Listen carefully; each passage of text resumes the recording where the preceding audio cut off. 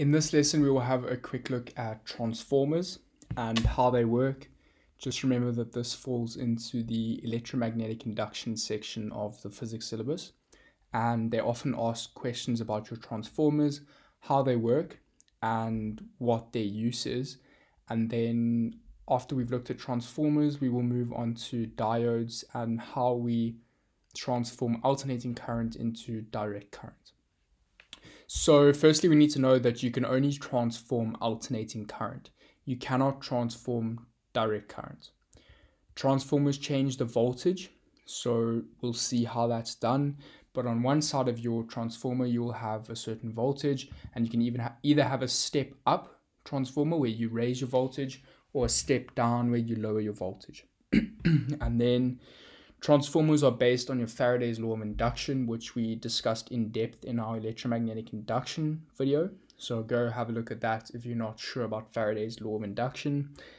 So on a transformer, if we simply look at its components, we have two coils. So your first coil, or your primary coil as we call it, would be here. And your secondary coil, or your second coil, would be over here. You would have your input at your primary coil and your output at your secondary coil. And this block, or where it's labeled Fe for iron, is known as your iron core. So that is your core of your transformer.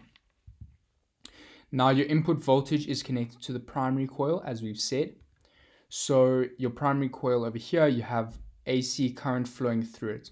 So it's at any point in time, your current could be flowing this way, or it could be flowing this way. It's alternating, and we must remember that the direction is therefore changing at any point in time.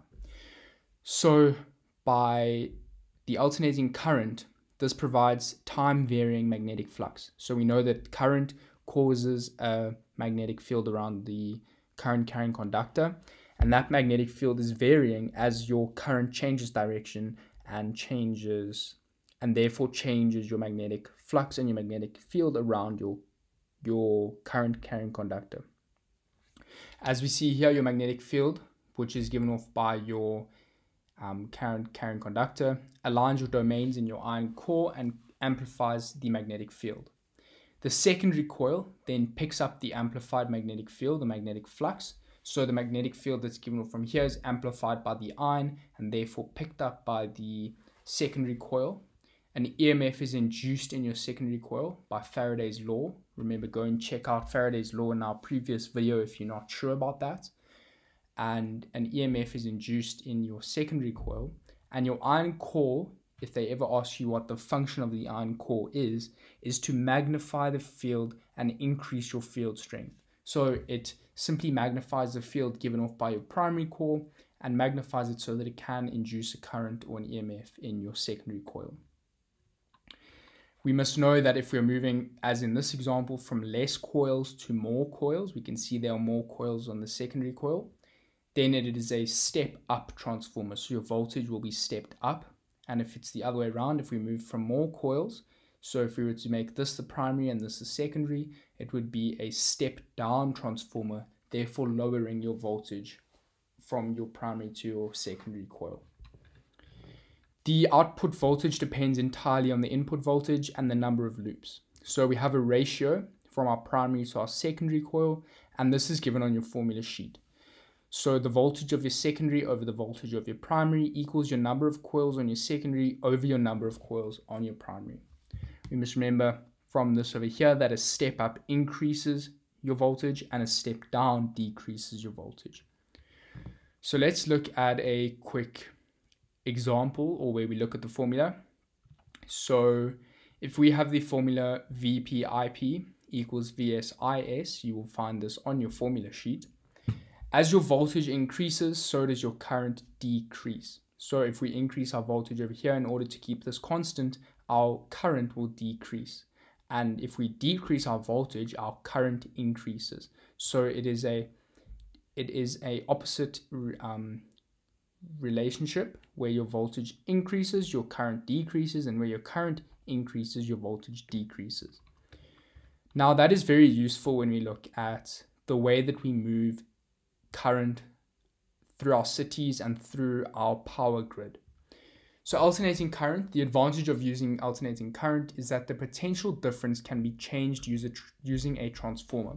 So remember, potential difference is our voltage, and as we've discussed, our transformer can either step up or step down our voltage, and therefore we can change the voltage. Now this is very useful when we move our current around the power grid. So voltage, as we said, can be stepped up at power stations to high voltage so that electrical energy can be transferred in power lines at high voltage and low current. As we've said, if we increase our voltage, we decrease our current. So at power stations, we increase our voltage so that we can transfer our current in power lines at low current and high voltage. And this ensures low energy loss due to heat. So if we look at something like this, we have our power plant, we have a step-up transformer before we feed it into the power lines. So we go from 12 kilovolts to 400 kilovolts. So we've increased our voltage. And then we have a step down when we get to our cities or the place that we want to use our current. We step it down to power that can be used that can be transmitted at a lower voltage. And then we transfer it even lower down. We step it even further down to be used in households and to be used with normal appliances. So the theory behind increasing your voltage and lowering your current comes from this power formula right here. So your power lost in your resistor is equal to your power, which equals I squared times R. So the smaller the current, so smaller your I, the smaller the energy lost in the national power grid. So if we decrease our current by increasing our voltage as we do at our step-up transformer, we lose less power in our resistors. So we lose less power to the national grid, and therefore we have more power to be used by appliances in houses, businesses, etc. So in your transformer, your power of your primary equals the power of your secondary, so power is constant, and P equals VI from your formula sheet. So there we have VPIP equals VSIS, primary and secondary. And as we increase our voltage on our secondary, we decrease our current.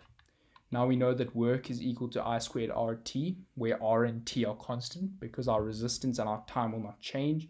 And therefore our work done is directly proportional to our I squared. Therefore at a higher voltage we have a lower I, as we see from over here, lower current.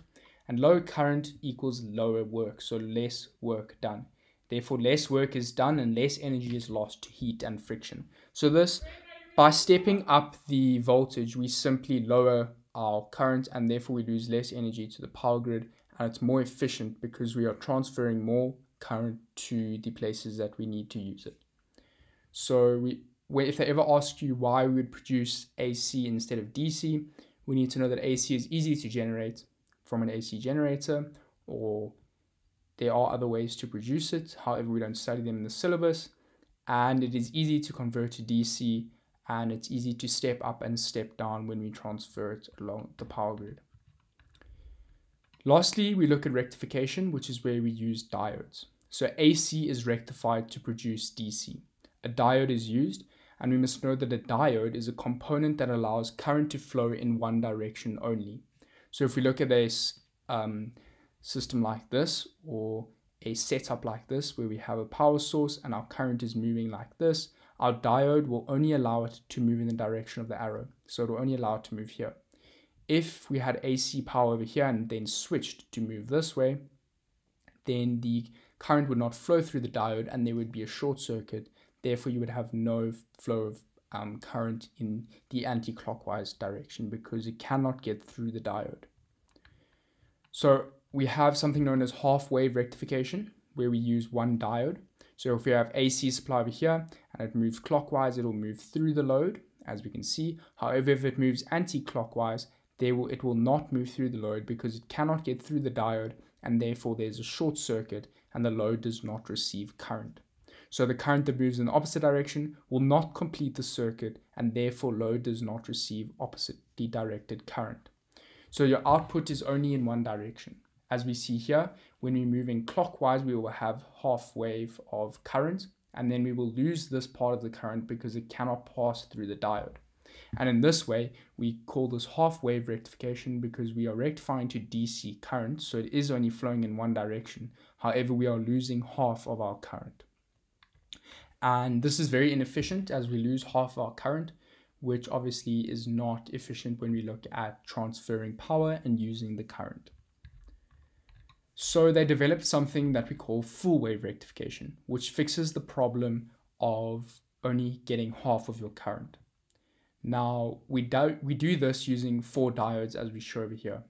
If we have an alternating supply over here, let's look at if it moves from Y to X. So we follow the current up here, and we see it can't move here because it would not flow through the diode, so it flows up. It would not flow here because it cannot flow through the diode, so it will flow down through the load. And it would not flow here because this would be the opposite direction to where it needs to go. It wouldn't go back to Y, it's just come from Y. So therefore it goes past A and back to X. If we look at the other way, we will have flowing from X. So we flow from X up and would go through B. We can't go through A because it's the opposite direction. Throws through B, would not go to C because it cannot go through C, it's the opposite direction, and flows down through the load. And it would then flow up here because it wouldn't go back towards X, and therefore it goes to Y. Now we realize that even though our source is alternating, the current received at the load is always going from the top to the bottom. Therefore the direction of current through the load is never different. It never alternates. It is always flowing from top to bottom through the load, and therefore we can see that our current at our load keeps one direction. It never goes below the x-axis. So it's always flowing in the same direction. And we can also see that we now have the second half of our current. We don't lose it to the bottom here. It is flipped to the top and in the same direction as our first half of the current. So we don't lose this bottom, it's simply rectified. And through full wave rectification, we get it flowing in the same direction as we've shown over here. And therefore our load receives our full current. So the load can draw power from each half cycle, and power to load is double that of half wave rectification. So therefore it's much more efficient, and this is something that we mainly use in any application where we need to rectify our power. We don't really use half wave rectification because it's so inefficient, and you will need to know how to explain that the full wave rectification is done with 4 diodes, and they will often ask you to explain the movement of current through the diode and explain how it works. Always remember, just follow the path. So if we're going from Y to X, I'll explain it again. We move right and up.